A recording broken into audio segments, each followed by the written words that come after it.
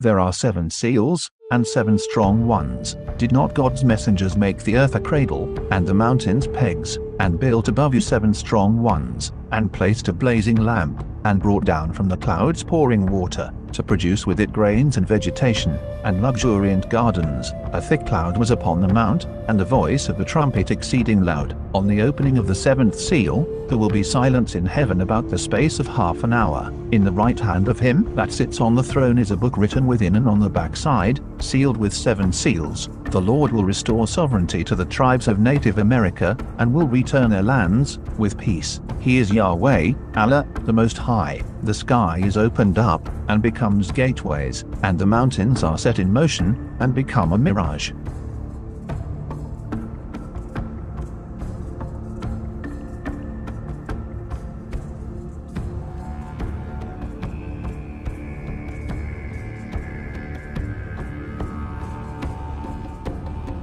This is April Schulthies, using the computer to generate this message. This is Rome, and they decided to put me down. So far I survived, but you might not, if you fall into their trap.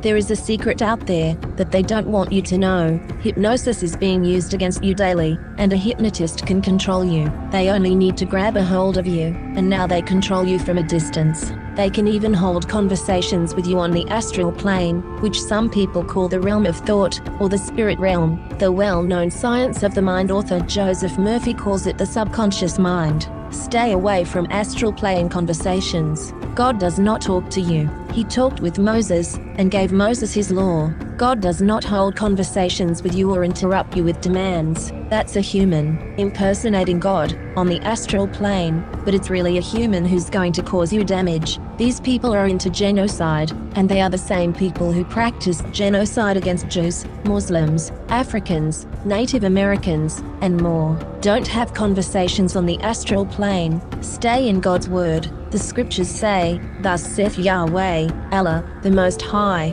the soul that sinneth, it shall die. The righteousness of the righteous shall be upon him. He shall surely live. Cast away from you all your transgressions, whereby ye have transgressed, and make you a new heart and a new spirit. For why will ye die, O house of Israel?"